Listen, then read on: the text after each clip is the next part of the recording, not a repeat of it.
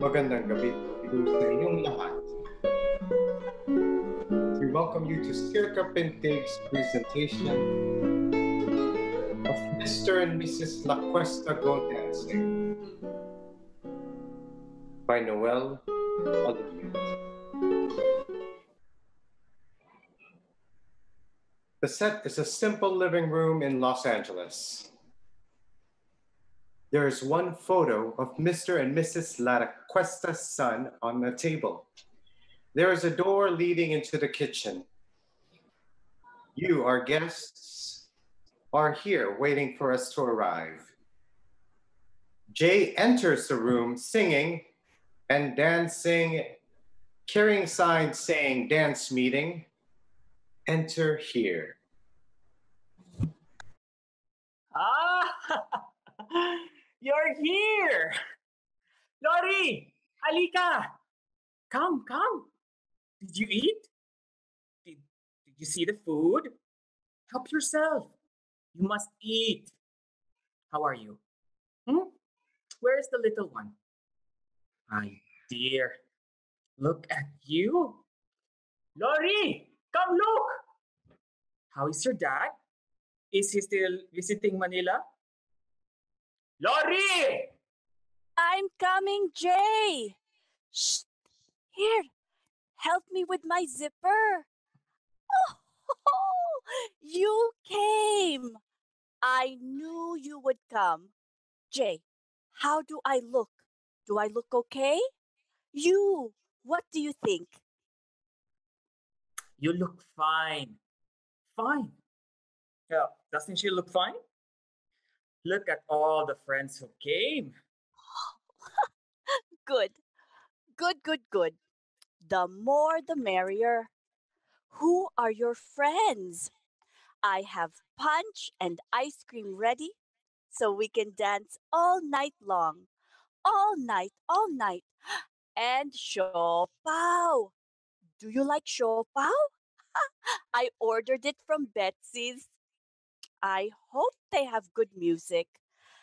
You are all so early. Good. It will give us time to talk. Yes, to talk. Go ahead. Take one. It won't bite. Eat. So, how is Lolo Marvin and Tita Esther? Oh my God, Jay! Did you see how big? You look at how big he's Jay, look at how big he's grown. Yes, I saw. I remember when you were like this high. Is your mom still feeding you that brown rice? And how is your daughter? Did Jay offer you some food? Jay, did you offer them some food?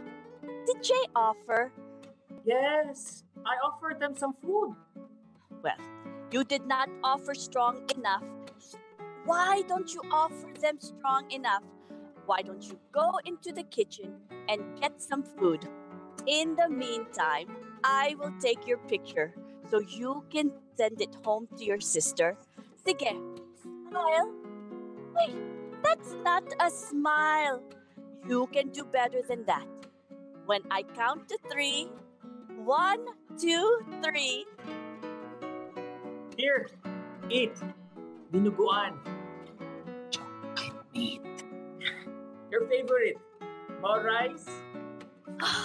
You are all early. That's what I said.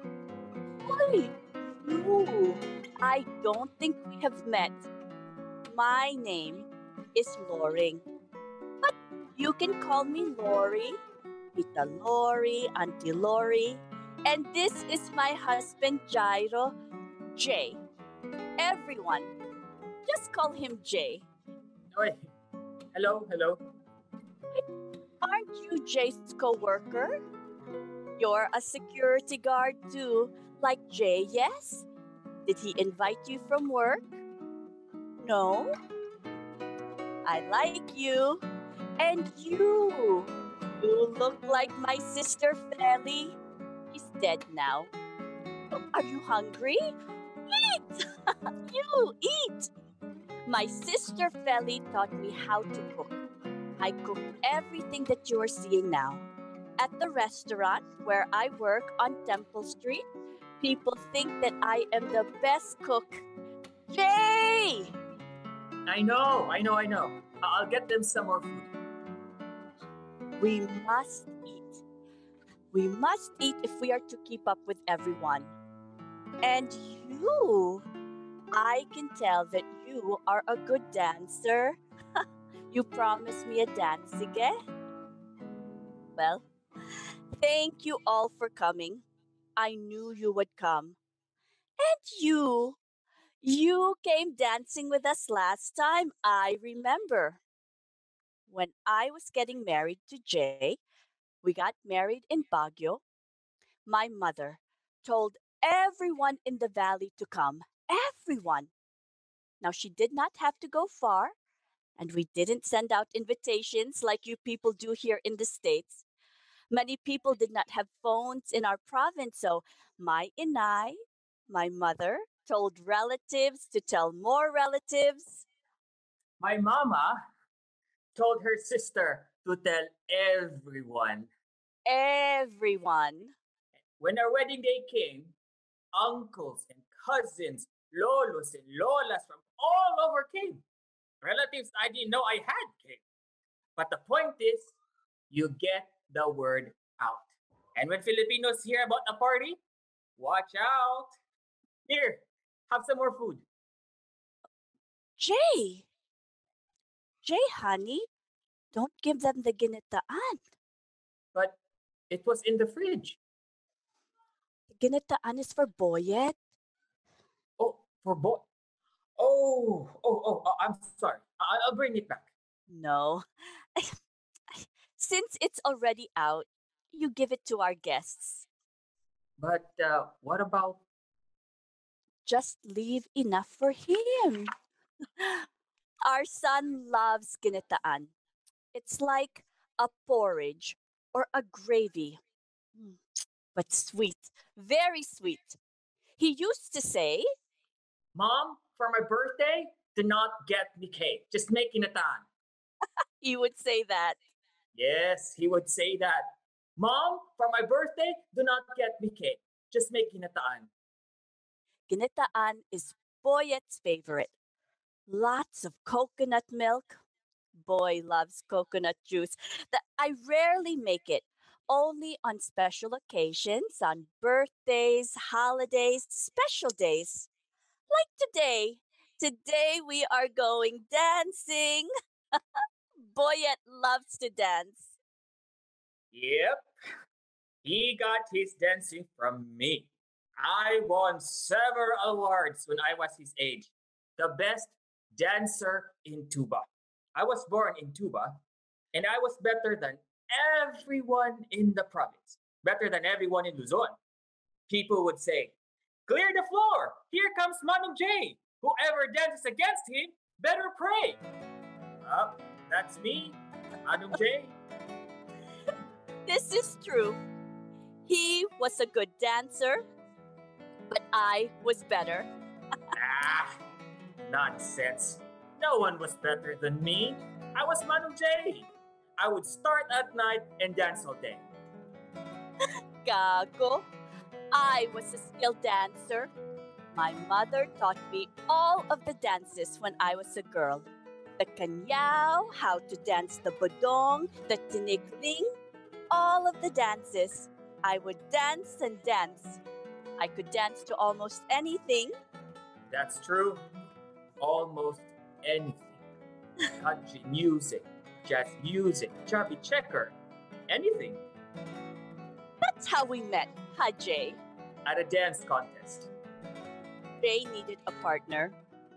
I wanted to compete in a dance contest in Baguio. My girlfriend didn't want to dance with me anymore. His girlfriend dumped him to go to the States. So I needed a new partner. My best friend Cesario said he knows a girl who dances all kinds of dances. Cesario was talking about me. At first I thought, Jesus Christ, she's too skinny. Oh, Jay. But it was good. It was good you were skinny. He could dip me better. At first, it was not so good. We would fight each other, deciding whose steps were better. Wanted to go fast and be flashy.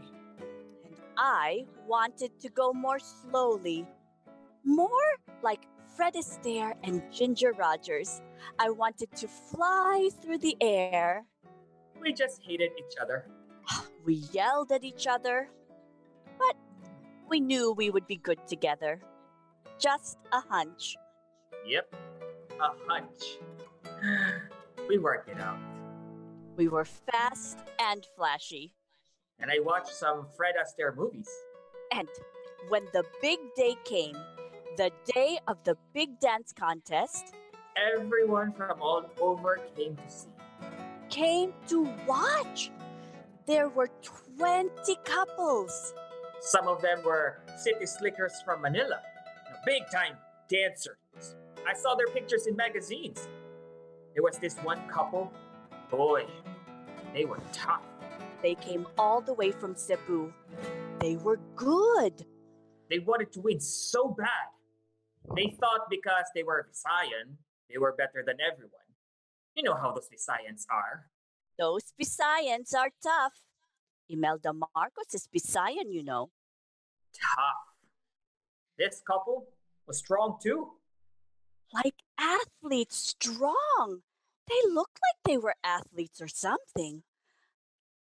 We were in the final round. Us and the Visayans. They did a tango with goddamn roses in their mouths. Jay, don't swear. We did a tango too. But me and Jay, how do you say? Blew them away. Our tango was perfect. Great arms, great back. Perfect. He twirled me, dipped me perfectly. Perfect. My dress was tight on top and loose on the bottom. When I turned, the bottom part of my dress glided into the air. My hair was slicked back, shining. I wore a red carnation in my tuxedo. He looked like a movie star. It was a tough final round, but We won! We won! Won. Yes, we won. That's our favorite story to tell, but I'm sure you know that. Boyet heard it 100 times growing up. He would say, Oh, not the dance contest story again. I heard it 1 billion times. Boyet would say that 1 billion times. I heard it The dance contest story. 1 billion times. He would say that. Last time we went dancing, we outdanced almost all the young people there. Sometimes we hate outdancing the young people. I yell at them, You, what are you doing? You should be able to dance longer than us. Get up. You're young. Get up, dance. Of course, they would all look at me funny. A couple of times, a few guys flipped me the finger. We must stop. We must save our energy for later. That is true. Boyet used to say, Save your grasshopper legs for hopping. yeah, he used to say that. Save your grasshopper legs. Boyet's a good dancer. He was the hopper. He would jump and leap. Once he jumped over my head. Boy learned to dance before he could walk. This is true. We would put on some music and his crib would shake because boy would shake and move. He was a born dancer. Pogi. Yeah, he was handsome. When he was born, I didn't think so. Oh, Jay. It's true. He was not a good-looking baby. He was a good-looking baby, gago. He was not. He was born ugly. Anyway. Was a good-looking baby. He was not a good-looking baby. He was small, and he had a little body and a great big head. All babies are good looking, Jay. Ay, sus. Let me finish. And he was born so pale. Like milk. If he was so ugly, why did all the girls like him? Because he got better looking when he grew up. Diba? Hmm, this is true. He became better looking when he grew up. His body began to match his big head. But he was still skinny. So skinny. Oh, like me. I was skinny when I was his age. And his skin got some color. He became better looking when he grew up. That's why all the girls liked him. When he was 14, he would get phone calls all night long, it seemed. From girls. Is boy at home? Is boy at home? They would ask. All of those calls. Oh, I liked him because he was a good dancer, huh, Jay? the best. Swear to God. Jay, don't swear. Jay never swears. He wouldn't think of swearing to God, would you, Jay? No. Boyet swears though. He would swear like a motherfucker. He would say, goddamn this, goddamn that, fuck this, fuck that. He had a mouth dirtier than They get the picture, Jay. Boyet just liked words. He was a writer. He liked all kinds of words. Poetic words, long words, classy sounding words, 4-letter words. all kinds of words. Laurie would get mad at him for using those swear words. Wouldn't you, Laurie? Well, I just didn't want him to think that it was okay to say bad words whenever he liked. Would you like some more water? No. Laurie would get so mad, telling him not to speak that way in her house. Laurie would get so mad. But Boyet just kept on talking any way he wanted. Bullheaded. He was bullheaded, like me. He would swear some more, and Laurie would get even madder. What are you doing after school today? Laurie would ask. And Boyd would say, oh, I gotta go to the effing library and do my effing homework, study goddamn Shakespeare. And Boyd would Hey, you just. don't have to say And this. Laurie would get so mad. Her lips would get tight and her cheeks would get fat like she was about to explode. And she would yell and yell at him. And all Boyd would say is, They're just words, Mama. Just words. They're nothing unless you attach meaning to them. that's right. That's what he would say. Bullheaded. Bullheaded. Well, sometimes I would get upset at him. Would anyone like some more water? Or maybe some more Sometimes you would get upset. Jay, you don't have to tell this story. Once, you took my belt and chased him around the house. You almost chased him out of the house. Don't use those words in my house. Don't use those words in my house. That was only once. And because he called my sister Feli a bad name. He called her sister a crotchety old bitch. Jay, Well, she was. That boy. here, have some more siopaw. Crotchety old bitch. He had a way with words. Crotchety old bitch. No wonder he was a writer. Yes, he did write in high school. He wrote and wrote and wrote. Wrote. A lot. He wrote beautiful speeches. Boyet and his words. He wrote speeches. Strong speeches. Passionate. He wrote speeches. proud speeches for his club. What do you call that club? The Speech Club. That's right. The speech club. He wrote other things too. Proud speeches, oration. Boyet was a good orator. Speeches weren't the only thing he wrote. He wrote stories, strong stories. Yes, he wrote stories and the stories were so good. Published in his school paper. he wrote poetry too. These stories were almost as good as his speeches. His poetry was beautiful. Jay? I have all the stories he wrote.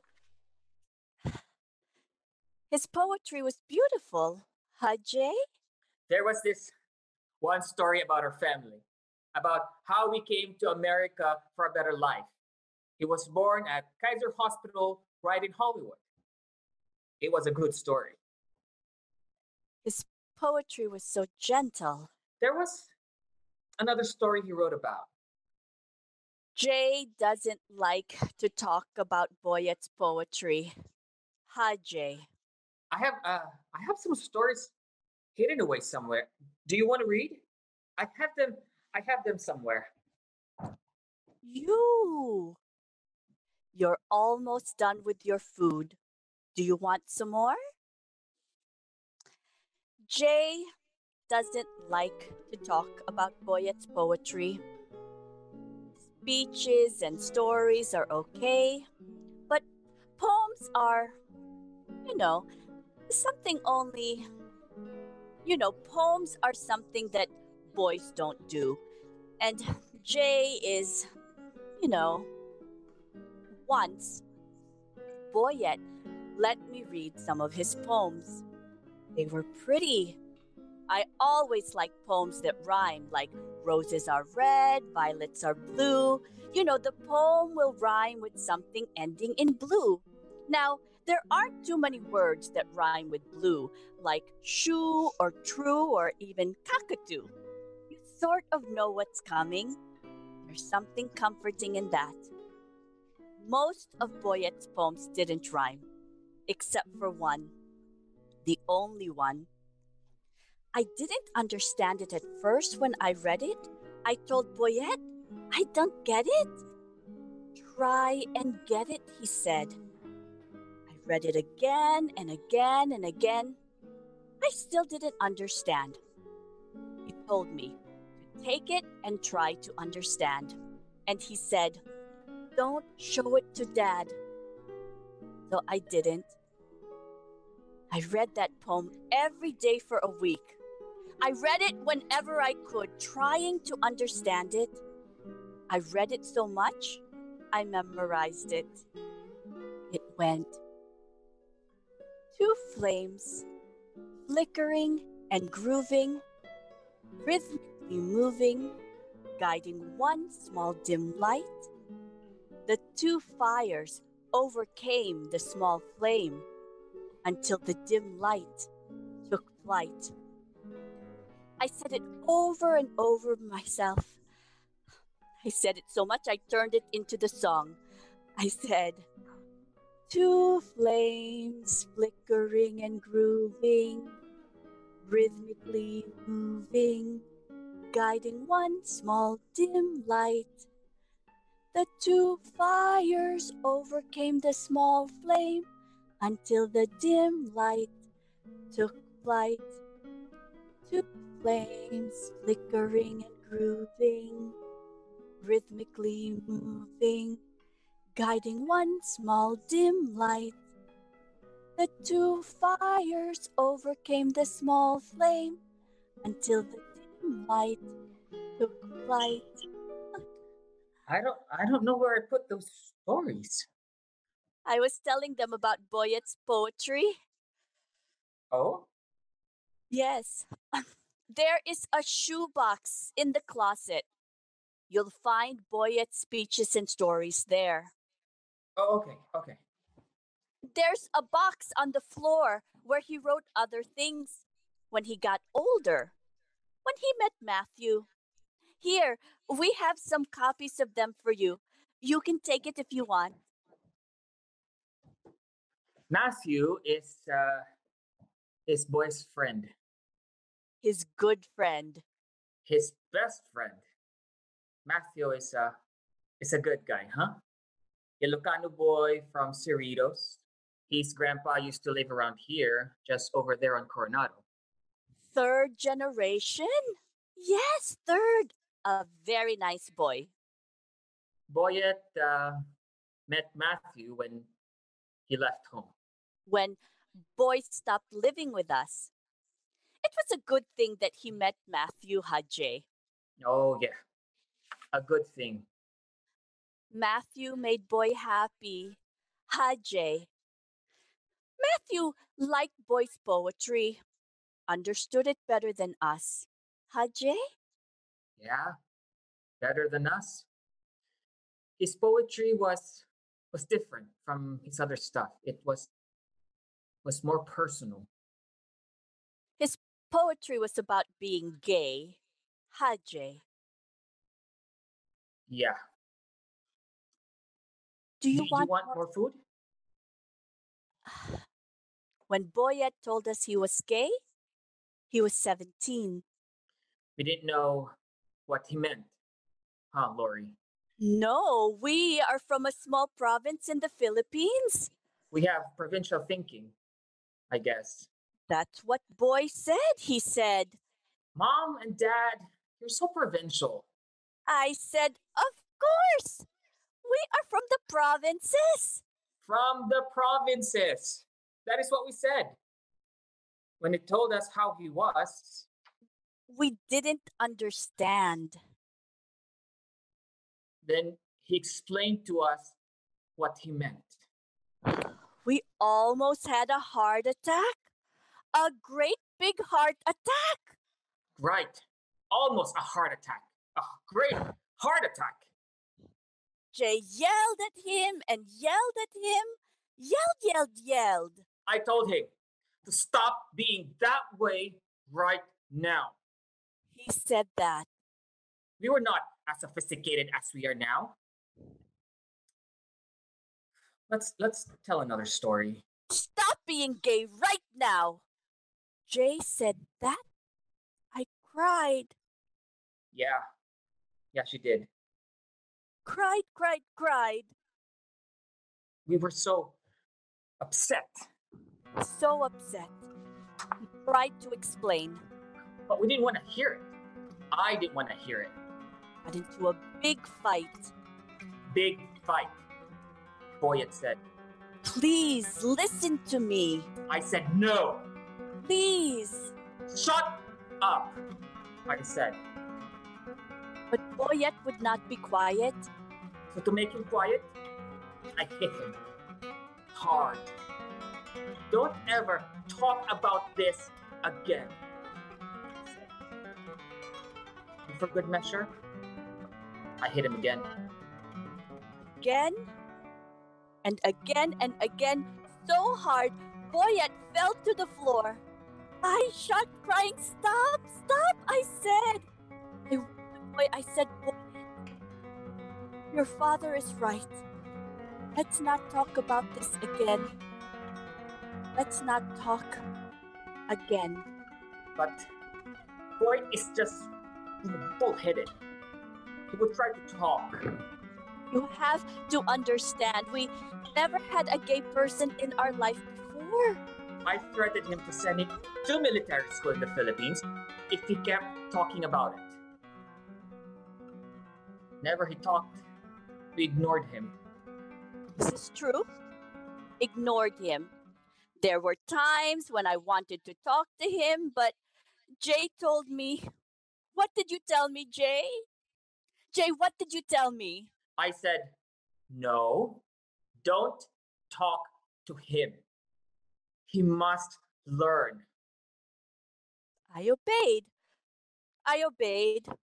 Stop talking to him. Just stopped. For a whole year. Stop talking to him. No, we fed him and gave him clothes to wear. That's all. We left little notes around the house saying, "Don't forget to throw away the basura, the trash," or "Here is your money for your baon, lunch money, left right here on this table." Our house was littered with little notes, but no words came from our mouths. Boyette would say, "How was your day, Mom?" I kept quiet. "How was work, Dad?" And I would just read the paper or watch TV. I wouldn't say anything. I kept quiet because what could I say? I'm fine, work is good. Oh, by the way, are you still gay? Boyette's grades began to drop.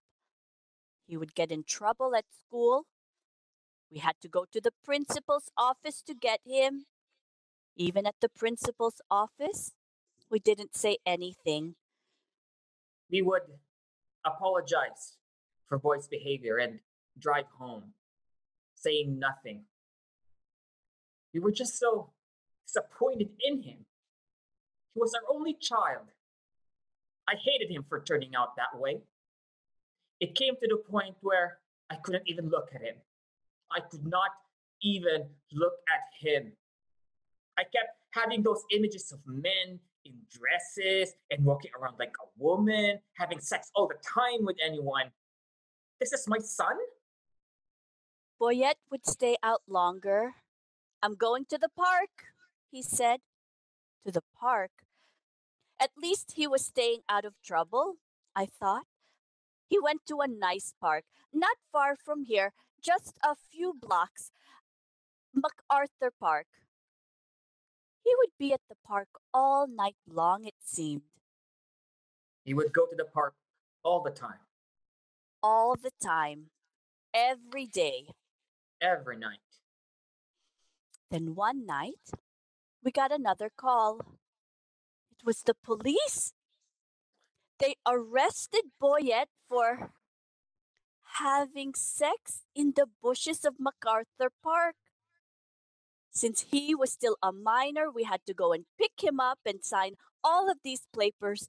We drove home like we did from the principal's office, saying nothing. Sex in the park. It's amazing what a boy will do for love and affection. Isn't that right, Jay? Boyet was becoming our worst nightmare. When we got home, Boy said, "Do you have anything to say to me now?" we just looked at him. "Say something to me." Boy said, "Speak to me, anything." But nothing. Just went to bed. I could hear him crying. We could hear crying. The next morning, he said that he was going to stay at a friend's house. I'll be gone for a couple of days. He said that. A couple of days. I thought he was probably going to do gay things. It's driving me crazy. So I got an idea. I decided to put an end to this. I was going to put an end to it once and for all. I decided to move. Moving away seemed like a good idea. We had to. Maybe without us, Boyet would get over this craziness. We didn't move far. Far enough. A few blocks away to Benton Street. We packed up all of our things, told the manager that we're moving, told him not to tell Boyette where we're going. So when Boy came home, we were gone. Nowhere to be found. Nowhere to be found. And we didn't see him for 3 years. Gone. 3 years. We did not mention his name as if he wasn't born. I tried to make the best of it. What else could I do? At first it was fun. We felt free. Huh, Jay? Yes, free. It was like we were young again. We went to the movies and dinner, free. It was like we were dating again. We went dancing. We would dance all night. Dance, dance, dance. Yes, we would dance all night, like we were young again, making love with the door open. Oh, Jay! It was fun. At first. Yeah, at first it was fun. Lori began to miss him. I'm his mother after all. His mother. Began to hate Jay for having the idea to move away from Boyette. Hated him. Hated myself for going along. Jay and I didn't talk much. No, not much. Eventually, we did not talk at all. We just watched television. TV. All the time. We discovered cable. We watched everything. The news, Comedies, dramas. commercials, even commercials. We watched A Little Black Box to help us forget our bleak little world. We watched for a long time. Hours, hours, hours. The talk shows, especially the talk shows. Oh, yes. We love the talk shows, all of them. Phil Donahue. Sally Jesse, Oprah. I love Oprah the best. Yes, Oprah, the best. We watch her show on Running the Marathon. Her show on shopping and how to wrap Christmas presents. Her weight going up and down. Up and down and up again. I felt for her. She did a show on gay people. Yes, she did. And how they were not so bad people. Anyway, stuff like that. They seemed like very nice people anyway. It was a very good show. Yes. And she did another show on family reunions. Very touching. Yes, touching. It was about how parents never got a chance to see their child because there was something separating them. Yes, something like that. Or they lost touch. I began to think of Boyette. Lori missed him. You too? No. Yes. No. Yes. Well, maybe a little. We wanted to see him, at least talk to him. We did not know where to start, but Jay had a brilliant idea. A brilliant idea. Let's try the telephone book, I said. The phone book. Yes, I thought of that. He is so smart. The phone book. So we tried. And there he was. In black and white. His number was right there. 664-1212. So we called it. 664-1212. It rang 3 times, precisely 3 times. Then someone picked up. Yo! That's what Boy had first said. Yo! He said that, yo. These young people. And I said, Boyette, this is Mom. And I think that was the first time Boyette had nothing to say. I said, this is Mom. And Dad. And Boyette said, Oh my God. Yeah, he did. He said, oh my God. He started to cry. And Laurie started to cry. You too? No. Yes. No. Yes. Well, maybe a little. We decided to meet for lunch. Just to talk. I saw him coming to our table. Boy had changed so much. He had all of these like muscles. I, we, we were happy to see him. So happy. He looked like a man now. He wore a blue t-shirt and jeans, and the way the sun hit his face, he reminded me of Jay when we were young. Guapo, so handsome. I wanted to touch him. It had been such a long time since I touched him, and I reached out. But Boyet pulled away. He was pissed off. Jay, don't swear. Pissed off is not swearing. Boy was mad. At us. He was hurt.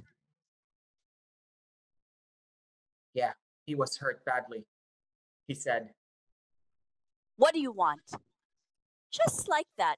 What do you want? and we said, just to see you.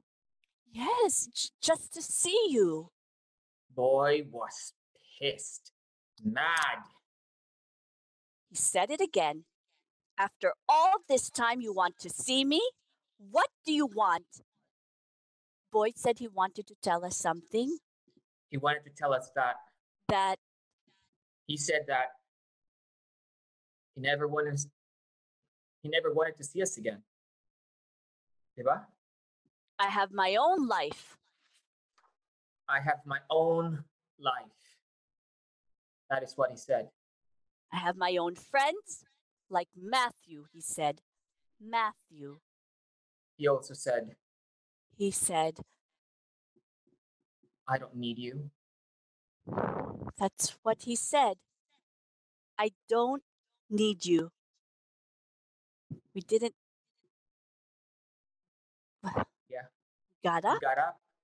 He got up and left the table.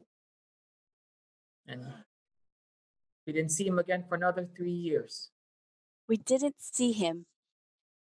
I don't need you. That's what he said. There's some more food on the table if you want. Help yourself. Hey there. Oh, Matthew! Look at you! Everyone, this is Matthew, boy's friend. Good friend. There's some food on the table. How are you, Matthew? You look good. Matthew is a lawyer. Yes, a lawyer. Eat. You are getting so skinny. Eat. I'm glad you came. Did Boyet arrive? No, not yet, but he's coming soon. Are you sure he's coming? Yes, I can feel it. He always comes for Christmas, birthdays, on special days. I made ginataan. His favorite. How far did you get in the story? Oh, how Boyet never wanted to see us again. Are we almost ready to go dancing? Almost. Yes, we have to go get money from Mrs. Boteng. She pledged lots of money. We have to go and get it from her before we leave. Mrs. Boteng lives just down the street. You go get it, Jay. You go get it. Mrs. Boteng doesn't like me. She wants you to get it. Mrs. Boteng has a crush on my husband. Every time I go over there, she just talks and talks and talks. She almost talked my damn deer off. Don't swear. Sige, I'll go with you. You keep them company, Matthew. Eat! Eat.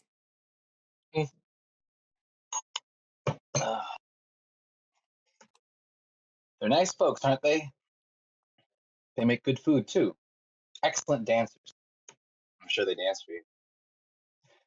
Did they tell you about the story how they beat the Visayans in this dance? They were, of course they have. I tell it every year.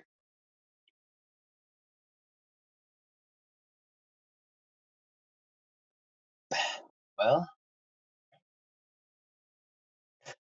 I'm not very good at social settings. Boyette was though.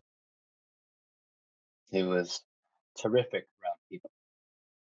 Terrific. I don't know what they've told you, so feel free to stop me if I'm repeating anything they've said. I met Boyette when I was younger. I was majoring in public health in college. Part of my course study was intern at a public health/social service agency. I chose the LA Free Clinic. I became a pre and post test counselor. I went to a 3-day training course at the American Red Cross. They taught me psychosocial issues on testing, what to do in any given situation, the kind of demeanor I should possess. Neutral. They suggested that my manner, my voice, my body exude neutrality, so the person I'm counseling could feel free to feel whatever it is they feel, particularly if the results aren't what they want to hear. I remain neutral if I say, you have tested positive, you are infected with HIV. I always hated that word. But we were instructed to say infected so the person we were counseling got the message that they had this disease. I had tested over a dozen people, all of them negative, but I knew someday that I would have to tell someone that they were infected. Boyette was the first Asian guy I ever tested. He was also the first person I ever said, you are infected with HIV. I was ready. I had a 3-day training course at the American Red Cross, for God's sake. I had my referrals ready, telephone numbers to give to him to any clinic or hospital of his choice. Boyette said he didn't need any help and walked out of my office. I was coming out myself and met other gay people working in AIDS. They took me to the bars, clubs. There was one club they took me. Club in Silver Lake, I forget the name. But there he was. Boyette. Dancing. Without a care in the world. Obviously the best dancer on the dance floor. I watched him dancing. He caught me watching and I was embarrassed. When the song ended, he came up to me and asked for coffee. I didn't want to mix business with pleasure, but I was younger. We met at the Onyx, drank latte. Seemed so mature to order a latte. Drove through the park. He said, trees in the grass gave him hope.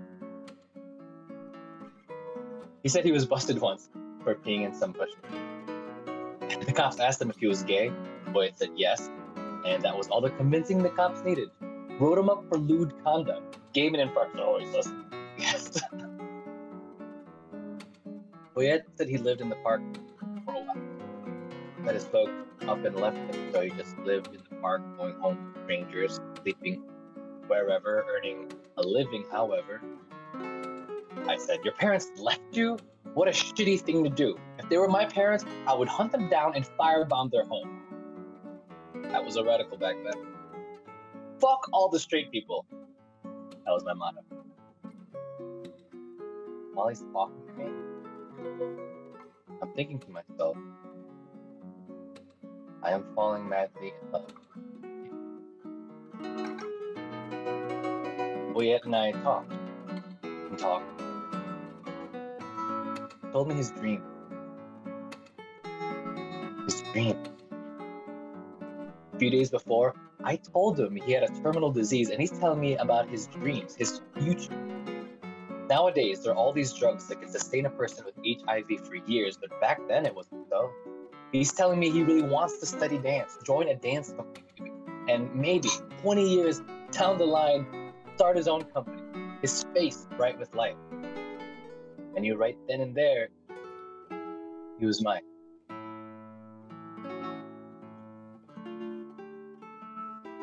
I was there when Mr. and Mrs La Questa called to see Boyette. I was there when Boyet picked up that phone. I was there when Boyet wanted to hug his parents for finally wanting to see him, so perhaps to accept him. I was also the one who convinced him to never see his folks again.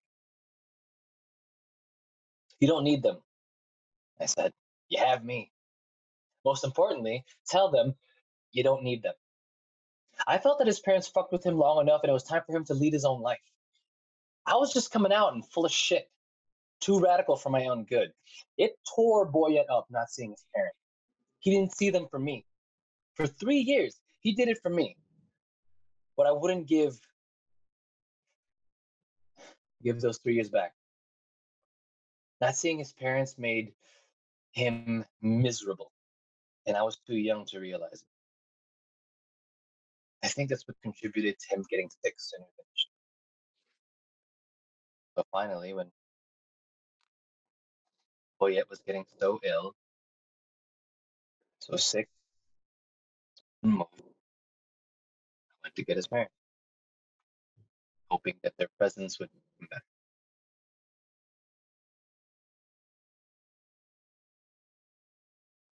I hope they don't bore you. I have a new lover now, 6 years last month. I thought I would stop coming to this by now, but my lover doesn't mind. Thank you, Mrs. Boteng. Salamat, salamat. Oh, please don't tell them that it was me who kept them apart. What did you talk about? Oh, nothing. I told them how you came to see Boyet. Oh, perfect timing. You know, it was Matthew who was responsible for getting our family back together. When Boyet was sick, Matthew came to get us to visit him in the hospital. We owe it all to Matthew. Matthew explained to us what was going on, about being positive. I did not understand. I thought positive was a good thing. Matthew explained to us what is AIDS. Matthew was so good at explaining. You should have stayed a counselor. No, AIDS can be too emotional. So I got out of it. I changed my studies to be a little more. That's why I'm a lawyer. AIDS. My God. I was just getting used to Boyet being gay. Before we went to the hospital, I asked Matthew how he got it. Boyet was only 24. He said, probably when he was a teenager, through sex. I said, like, if he were having sex in the park? In the park. When he needed some place to go. Especially if he would go home and he'd discover that his parents had moved. Nowhere to be found. Matthew took us to the hospital. And there he was. He was skinny again. His eyes barely open. So skinny. So skinny. I rocked him gently, like I did when Boyet was a baby. I rocked him back and forth, back and forth. He fit so perfectly in my arms. I asked Jay if he wanted to hold his son, but Jay said no. That's right. I said no. I couldn't hold him. It seemed too late to hold him. Too late. Instead, I rubbed his feet and rubbed his legs, his grasshopper legs. I rocked him back and forth, back and forth. I could tell Jay wanted to hold Boyet, but Jay was strong. Maybe too strong, diba? I just rubbed his legs and feet. Finally, I got so mad at Jay. So mad. Gago, I said. Stupid. She called me stupid. Gago! Here, hold him. Hold your son. You may never have a chance to hold him again. Hold him. I never saw her that way before. That was the first time she called me stupid. The first time. She calls me stupid all the time now. Hold him, I said, over and over again. Hold him, hold him, hold him. To calm her down, I finally said, okay. I did hold him. I rocked him. At first, it was strange. Then it became natural. He was my boy. It hurt seeing the, what do you call it? What? The thing that affected him. What? Dementia? No, the other thing that affected his legs. Neuropathy. Yes, the neuro. Neuropathy. Yes, that one. That one that stopped him from dancing. And he could not dance no more. Can you imagine? No more dancing? No, I cannot. I cannot either. I danced since I was this high. Me too. Danced. Danced and danced. When we were little, we invited spirits to come on special days, birthdays. Yes. Invite spirits and dance for them. Make their favorite food and dance for them. We had to dance for the spirits around a fire. For the spirits to make them happy. We were dancing Yes. for them. A celebration. To make the spirits happy. Happy. We had to dance until we sweat. Perspire and dance some more. And the spirits would see. They were happy because we were dancing for them. Just for them and maybe for us too. And they would make sure that we were happy by giving us good luck. The spirits would get rid of the bad luck, the evil ghosts. The demons, right. The demons. Get rid of the demons that plagued us. Back to the fire. That were everywhere, to the flames. We would sweat and sweat. And sweat and sweat. And dance some more. Yes. Dance, dance, dance. And sweat some more as if we were on fire, burning away all the demons. On fire. Burn them away. All that we did not want in our lives. On fire. Burn them away out of our lives until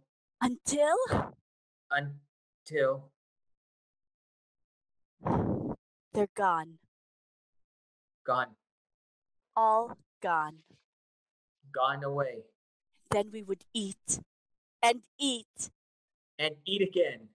Now, Lori, eat again? That's right. Eat. Until we were full. That's right. Full. And dance again and again. All over again. When Wyatt could no longer eat, we fed him ginataan. Warm and soft and smooth. His favorite. In and out of his mouth, he would slowly swallow. I would feed it to him like he was a baby again. But he just lay there, just the skin on his bones. Barely breathing. I tried feeding him some more, but he couldn't.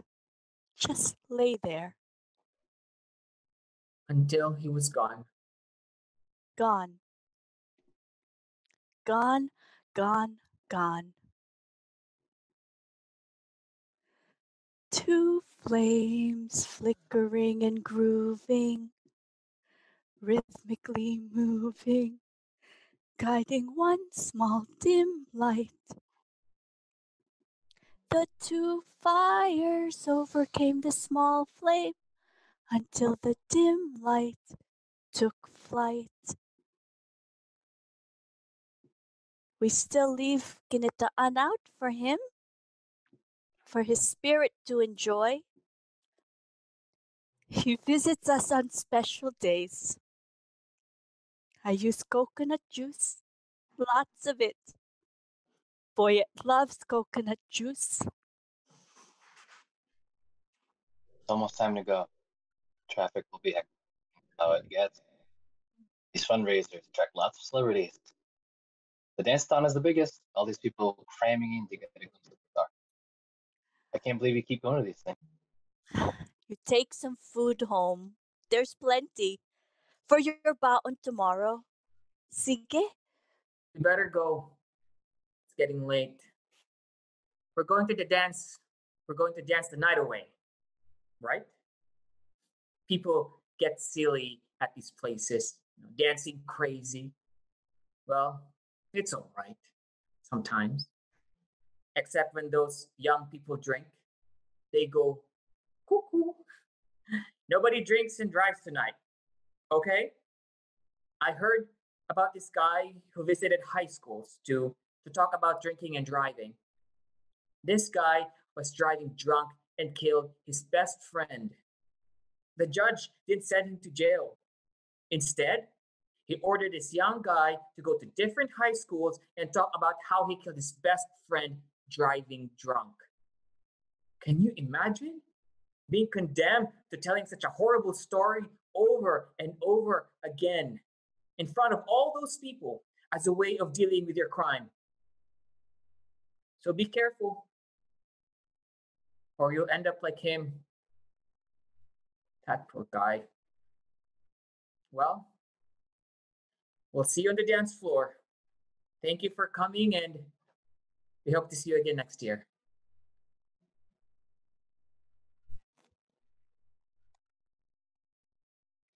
Mr. La Questa pulls out a candle from a shelf and lights it. Puts a bowl of ginataan by his picture. They exit. Two flames, flickering and grooving, rhythmically moving, guiding one small dim light.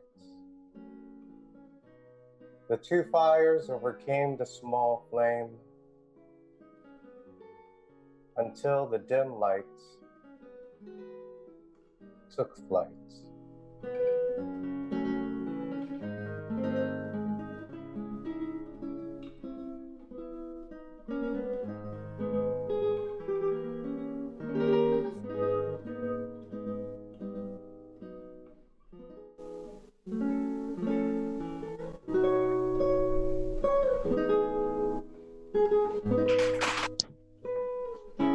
All right. Thank you so much for coming. My name is Giovanni Ortega. I am the director of this beautiful piece by Noel Alumit. At this time, we are going to let him into the group. And let's see. It's a little dark. Promote panelist.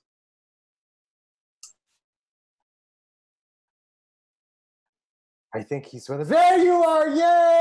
Yay! Hey, Noel. Hi, how are you, Gio? How was that for you? Oh, that was surreal. It was really, really surreal. I just Wow, thank you. I just want to say thank you to the cast. Thank you to you. Thank you for everyone for coming. I don't think I can see all of you, but I just want to say thank you. I love that you came and that you're here, and it was just really terrific. Thank you. So we're gonna open it up in just a moment. If you want to speak, I'm like typing to the panelists. I could actually say it out loud. If you want to speak, or have a comment or a question, go ahead and make a comment on the chat room, and then we'll make sure that we allow you some time to speak. Thank you so much for everyone who's speaking. I think Noel is a little muted right now, but oh, there you are. So tell us a little bit about this piece. What was the genesis of it? It's yeah, I'll give you some time to share. Well, first of all, I just want to thank the Asian Pacific AIDS Intervention team. They have this project called At Malle's House for homeless LGBT people. I wrote this play, gosh, like over 20 years ago, 25 years ago, actually, when I was working for APIT. And at the time, I was doing a lot of AIDS work. I did AIDS work for 20 years. And I saw a lot out in the community. And I think one of the ways I could sort of deal with the grief of what was going on was to write this play. And it has a very special place in my heart because now I am a writer, and that was like my first piece that was taken seriously. You know, it's gotten a few production things, and it was the first time I've ever seen anything I ever wrote performed. So La Questa has always been a very special piece of writing to me.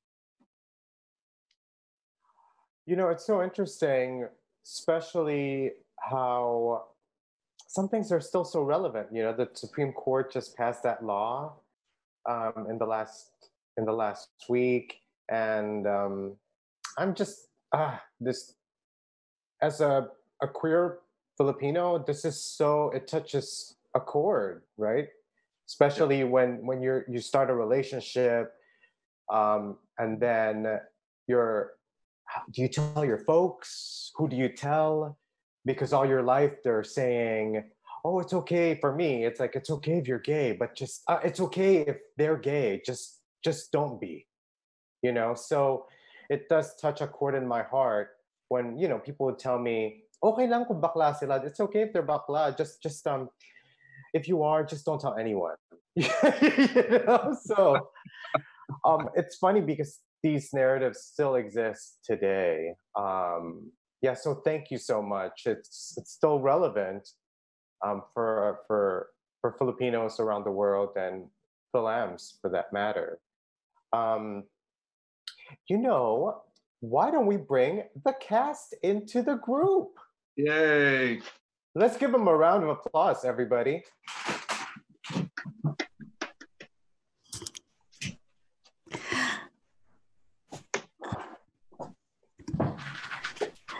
Hello, everyone. All right. I have some feedback. I'm just gonna try to move. Look at this virtual reality, virtual theater. So thanks for people who are sharing. Q&A, look, there's some questions, yay. Brady Rubin is sharing right now. You can answer.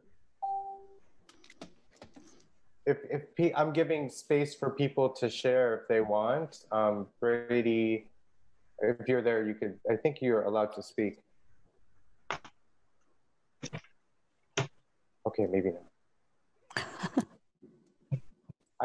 We'll hold off on that, but a round of shout out and applause to Ginger Leopoldo for making this happen, by the way. Thank you. Ginger, can you share a little bit about what made you want to do La Questa and the history of it all? Yes, for sure. First of all, thank you, Gio. Thank you, of course, Noel. Thank you to my fellow castmates, Rommel and George. I also want to give some thanks to Noah Ohashi. He was one of our capstone scholars who helped with some production support. The musician, Gio, how you've got to tell us how you were able to get the permission to get some of that music going. That was pretty amazing. And thanks to Patrick, of course, as well, who has been helpful in just getting all of the technical things arranged. This is, of course, a new way for us to share stories. And this is one of our first ever kind of virtual productions, one of the first ones I've ever tried kind of live. So back in 2009 is when this play was brought to Circa Pintig to consider to produce. Initially, Louis Sisson, one of our Circa members, decided to direct along with Yao Trung, and we performed it in the basement of a church in the northwest side of Chicago. Was just a wonderful, lovely, kind of short, quick roller coaster ride, essentially. And ever since, you know, having had that opportunity to share it with the community and to have our talkbacks and discussions around these issues, as Noel mentioned, it too has a very special place in my heart. It's definitely one of the more favorite stories that I like to come back to, and any opportunity to share it with the world is always, you know, something I think of. We were able to revive this a couple of times throughout the years, even brought it to the Philippines in this sort of stage reading format. And one of the things I know about theater that I've learned is that you've just got to trust the playwright. And again, the words and the story is just there. There's nothing much more for us to do than just share it. So Circa Pintig is always so honored whenever we have these kinds of opportunities. And again, so grateful to the playwright and all of the artists that rally behind and, you know, also come and spend time to tell this story. So we're just very pleased, and how appropriate for Pride Month, of course, with everything going on. Right. This is the one after, I think it was just a couple of weeks ago, you know, we had our open mic, and then I said, Gio, we've got to do La Questa. And right away sent a message to Noel, and again, so honored for him to give us consent to share this story, and how fortunate to have found the organization to support. We reproduced it back in 2012, supported an organization in the Philippines that helped with education and AIDS work as AIDS was on the rise just less than a decade ago in the Philippines. And so we were able to raise some funds to benefit that organization, but how wonderful that we can benefit, especially the organization that Noel did some work with back when he started writing this 25 years ago. So it's coming full circle. Great, great. Thank you so much, Ginger. We have some questions, so I gave access to several people who would like to ask some questions. Robert, are you there? Yes, can you hear me? Yes. First of all, I just wanted to thank everyone. What a wonderful journey you took me on. I'm so glad I didn't know anything about the story. It started with the dancing. Okay, they're dancers. They love to dance. I didn't know where it was going. And then, yes, you had a son, and then he loved to dance. And then, oh my God, he gets kicked out. And then the boyfriend comes in, and I'm thinking, okay, well, Boyette's going to come. Oh, man, I was so sad at the end. You guys really had me. So thank you so much. My question to Noel is, when you were working with people with AIDS, did you ever meet someone who was abandoned by their parents? Thank you, Rob, for coming. I value your friendship, and I love that you're here. And first of all, I'm glad that you didn't think I was afraid that people wouldn't get that he's dead. that was the idea, was that we think he's coming, and then we find, oh, it's his spirit that's coming. And yeah, when I did AIDS work, sure, I did a lot. I mean, that's one of the reasons why Melly's house is here, is because there are LGBTQ people who are homeless or that are kicked out. I read a horrible statistic about in Los Angeles, like a high percentage of homeless youth are LGBT. And that was a shock. Like 40% of homeless youth in Los Angeles are LGBT youth, and that's shocking to me. And so, when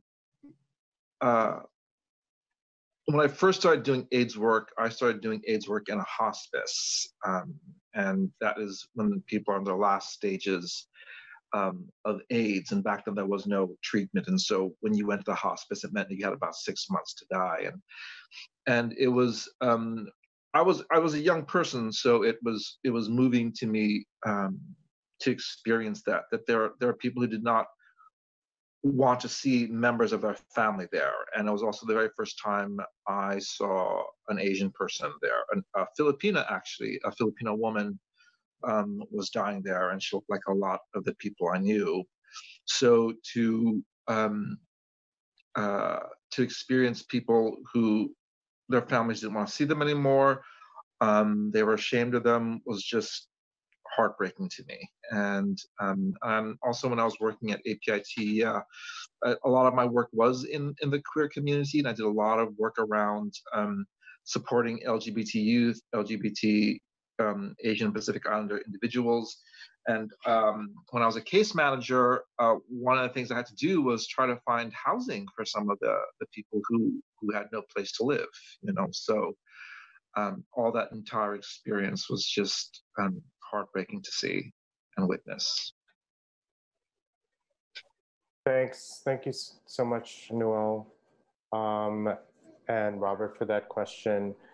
I have another person who'd like to ask a question. Rohan. Hey, Rohan. Hi. Hey, Rohan. Oh my God, this is amazing. Okay, first, Ginger, I love you so much. I'm hugging you. I'm so happy you got to come. Thank you. I'm just here to just say hi. This was amazing. I loved it. This has been great for me because this is Pride Month, and being Black and Asian. I was actually just at a protest for Asians for Black Lives. So happy Juneteenth! Woo! And I was just curious, what this process felt like for everybody, because we're so used to doing our art in the same space, in the same room, and COVID's the things. Now we're all not gonna do that anymore. So what was this process like for everybody? What did it feel like, or what changed? What was the same? Well, let's ask the actors. How was that, Ginger, Rommel, or George? I keep on calling George Matthew for some reason. I mean, I'm sure he's so over it. I just keep on saying Matthew. You're the director that does that. Call us by our character. I do, name. and Yes. I do. But yeah, I want to open it up to Rommel or George, who hasn't said anything, but said so much during the show. So I feel like it was the nerves were still there kind of before getting on. I was like, oh, it's like waiting in the wings, and all those feelings are still kind of there for performing a show. And I think the process of trying to be connected as much as you can with your other players in a virtual setting is a little different. I mean, I found it a little like my frame is so, I'm usually doing this much tighter than I'm used to, but it was really nice it felt good to feel connected to the piece and everybody else, especially through the rehearsals, especially running again here, really hearing these hearing the words, because we're focusing on and I thought it was a great experience.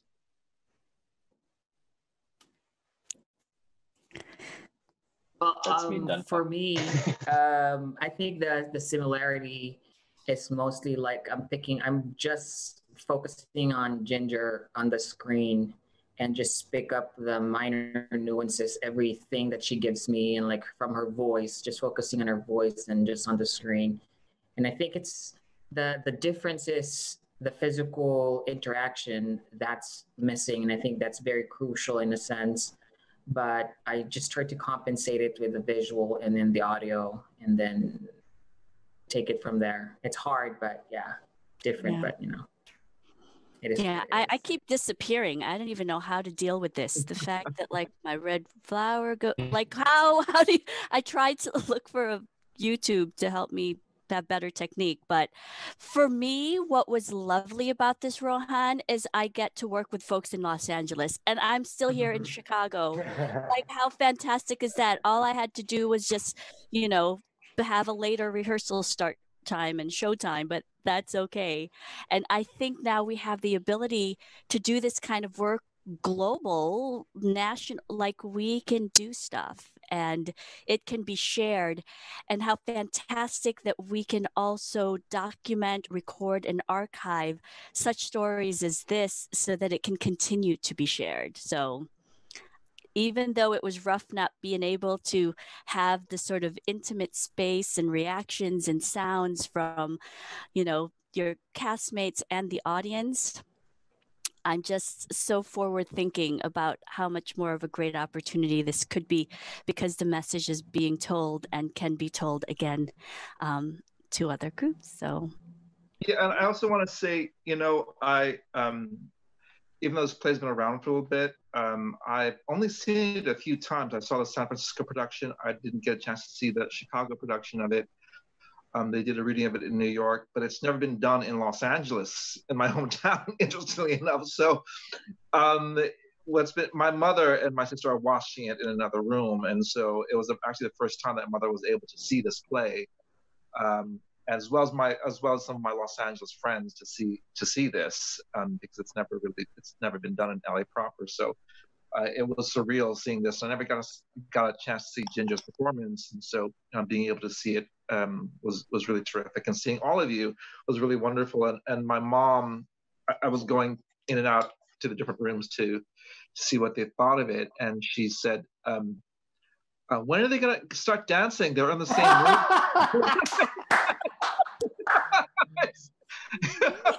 No, they're in different cities. You know, she thought that they thought you were all in the same room, you know, doing this. So the magic of Zoom really, you know, can be really a lot of fun. So that's wonderful. Ernie Gonzalez Jr. had a question. Can you hear me? Yep. Thanks. My question was just, I had the process question too. I was just answering. Just, you know, what challenges you all had to overcome to get this wonderful piece together. And that was really kind of just answered. But thank you so much for bringing this great story to light. I just enjoyed it. And I also thought I didn't know you were in Chicago. So, I mean, I think, you know, using the same background, and it really seemed like you were breathing the same air. And I'm Mexican, but I felt like y'all could have been my parents. Like it was really wonderful. And even though it's so specific, still yet very universal. So thank you so much for bringing this to us today. Thank you, Ernie. Thank you, Ernie. Friends, thank you, Ernie. I was telling some friends now, I know a lot of productions have been canceled because of COVID and everything, and we're sort of in different places, but I said, well, now theaters like Circa Pintig and others are can actually have actors anywhere in the world, you know, do these readings now. I don't know if John Ruby's here, but he's my acting teacher, but he's here.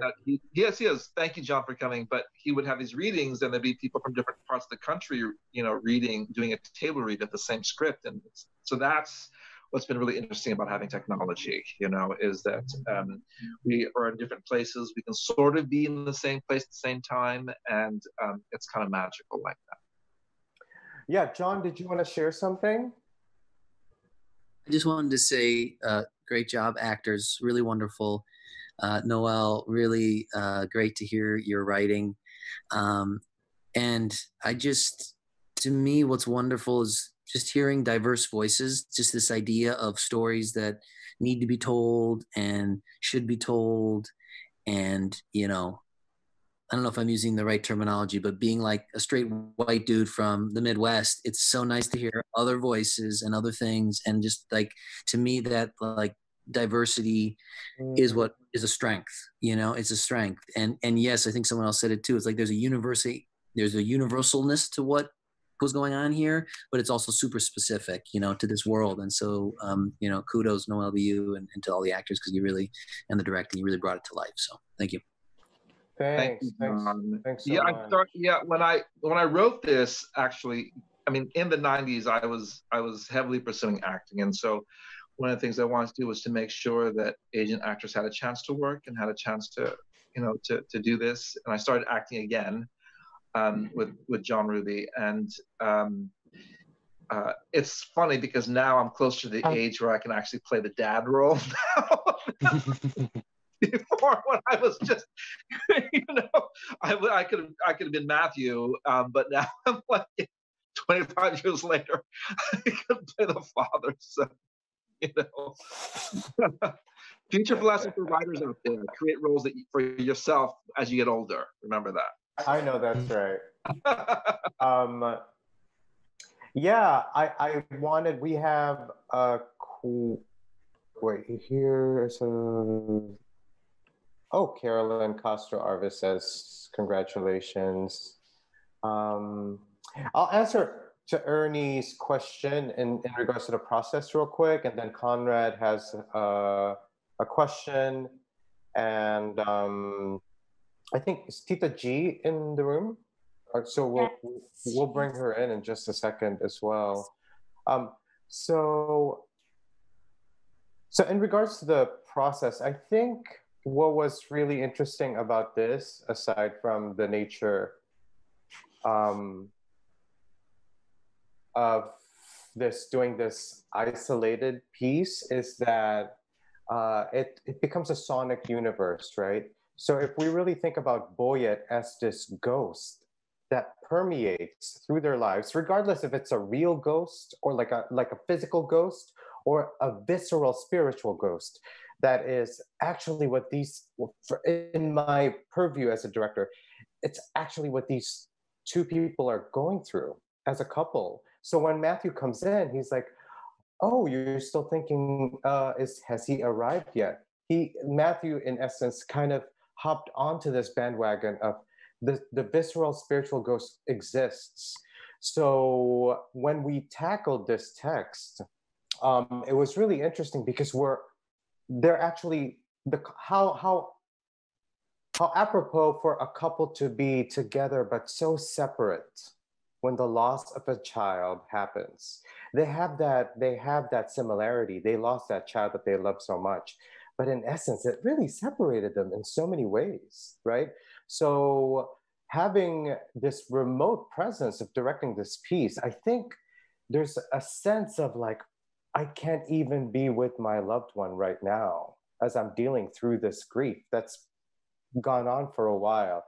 So that was a thing that I wanted to kind of, I didn't talk about it, but that was kind of like a key of how they would get to their place. I didn't even ask them anything, but being alone in a room without your loved one, dealing with grief and loss of a child, I felt like they got there. I think y'all saw that as well.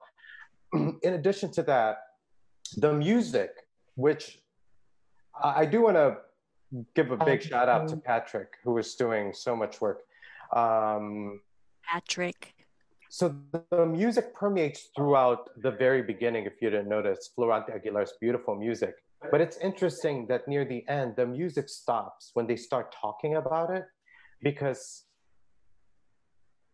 that in itself is the way they were trying to grieve the loss of a child, but the music is gone. No matter how much people dance to, like we kept on dancing and dancing, the music is kind of gone. It's in that visceral spiritual world that Boyet is now living in.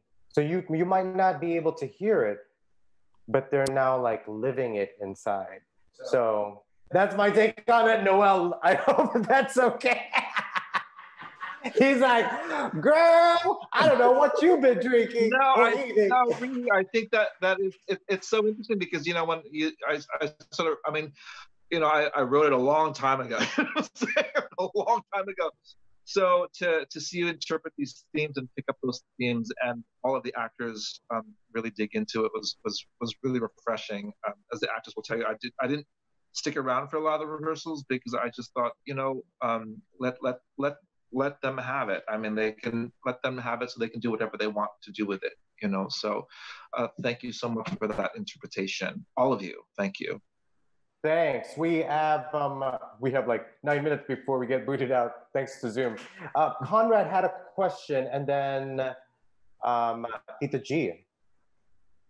Yeah. Hi, everybody. Hey. Oh. Hey, great. First of all, I just want to say how much I love this play. Thank you for all the work that you all did, and directing choices were great. And Noel, I actually did get to see this in San Francisco a couple of times when it first premiered there.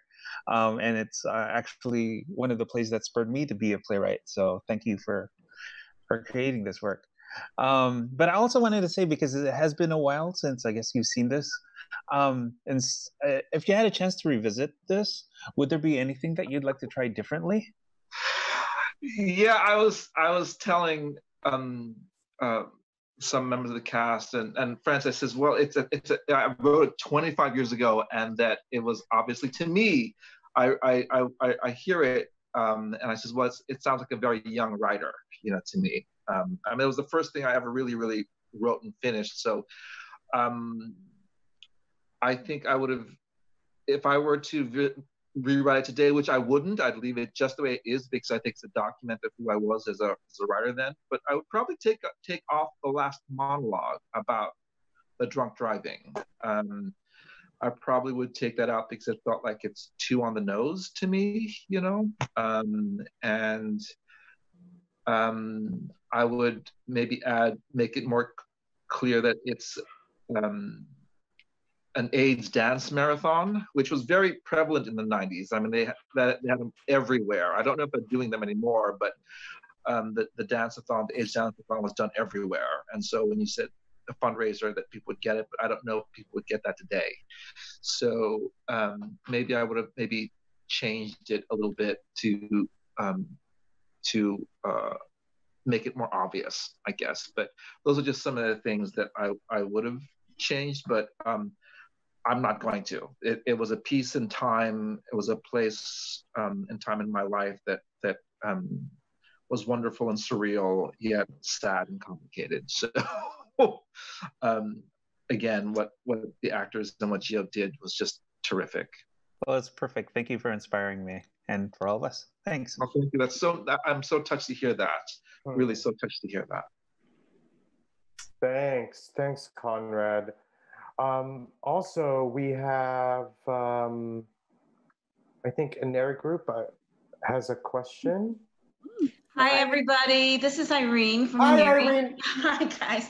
Congratulations, everyone. I don't know any of you except Ginger, and I want to say I did see the 2009 performance in Chicago. Ginger, how do you feel this one was different from that one, besides you being pregnant with Olive at the time? Gosh, again, I mean, that was such an intimate space. And, part of the work we do, we end up, being the artist and kind of in the mode of creation. Then we end up not having the ability to do our outreach and get people in the seats. But even in those nights when we would have a show, and it was like in February, there was like a serious snowstorm that happened back in 2009. We had maybe one or two in the audience, but it was still a story worth telling. And those actually moments where you kind of know that the person sitting in the seat watching and listening to you is on edge about what is happening. for a performer, like that is just so satisfying. And that's the kind of magic I think that we all kind of experience and strive for and just are enjoy with. So, you know, looking back at it in 2009, I just recall, and I think that's part of why, you know, it has that special place in my heart. I've had those experiences with this role and with this story. Well, you look fantastic. Thanks, you guys. It was wonderful. Thanks, Irene. All right. I think we're about to finish off. I do want to say thank you so much, Ginger, as a fellow Chicagoan. It's weird. All of us are in LA, but you know, George and I are from the hometown of Chicago. So thanks, Noel. I think I'm getting the sign if we have a few minutes left.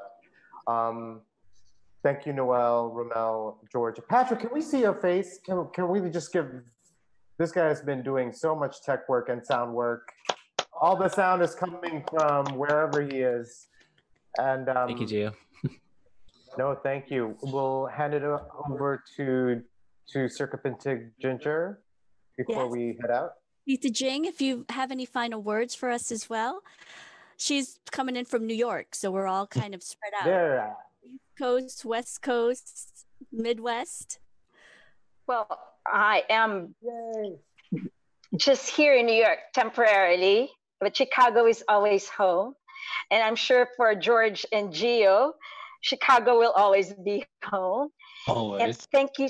Yes. So thank you and congratulations to everyone. Such powerful work.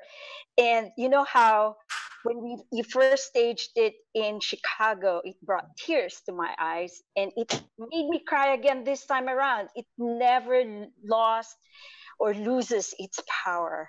And so this is, when we first staged it in Chicago, nobody talked about AIDS in the Filipino community. So we were the first to talk about very sensitive issues in Chicago, such as this one. And so we pride ourselves for continuing to do the same thing. And so all we could say is we are indebted to people like you, Noel, for and the other playwrights like Conrad. We've done his work too, and Gio's work. We, you know, you have written these works, and so we feel that it's our obligation to share that work to the public. And so with the limitation of, you know, brought about by the pandemic, and we can't get together, we have found creative ways of still bringing the stories to our communities and to the public. And so we'd like to thank you all for making this happen. And we'd like for you to continue to keep writing, and then we'll keep, and for the actors to keep performing, and for all the supporters of our work to make sure that we continue to be engaged in this important work, because we need each other, and that's the only thing that we could continue to make this happen. And again, we can't thank you enough for bringing this to life. Thank you. Thank you, everyone. We encourage you to please support APAIT's organization. You can even go to the Target registry and order items. My family and I did this. Amazing. All proceeds this month that you make to circapintig.org is tax deductible, and all of any monies we raise this month is going to this organization. So again, thank you, Noel, so much for sharing this work, and it's one way for us to be able to give back. Circapintig.org is our new site that shows some of the direct service work that we're doing. We've got a podcast. Thanks, Conrad, for helping us set up with that. And again, forever thanks to Gio and Rommel and Matthew, George, and Patrick. And we're just so happy that you had a chance to join us. We hope to have more of these kinds of gatherings. So please stay in touch. And yeah, Circa Pintig, thank you so much. Yeah. George, you have a sign? circapintig.org, exactly. ORG. We love you all. Thank you so much, everybody. Thank you.